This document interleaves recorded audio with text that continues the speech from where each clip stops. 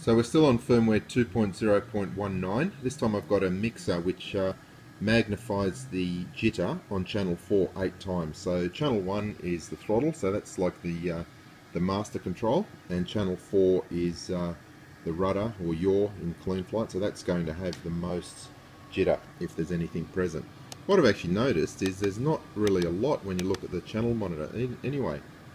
You'll see there's just no jitter happening at all. Now when I do move the throttle to different positions, you can get a little bit of jitter occurring,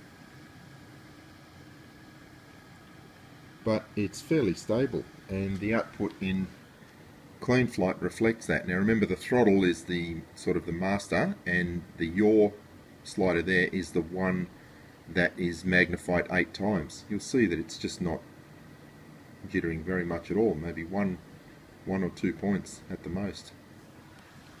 So that's with 2.0.19. I'll just flash back to 2.17 and try this same test.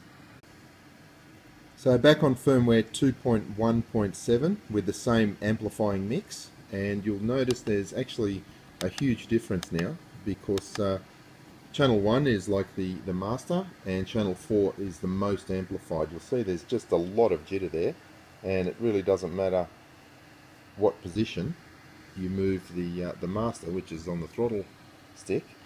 You're getting a lot of jitter on channel 4, which you remember there was virtually none on 2.0.19.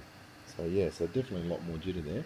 And if you look at clean flight, remembering that the throttle slider is like the master, which is not really amplified, and the yaw is amplified 8 times, you'll see there's just a lot of jitter there. So I think that's pretty obvious that there's definitely a lot more jitter occurring, even on the outputs, with 2.1.7.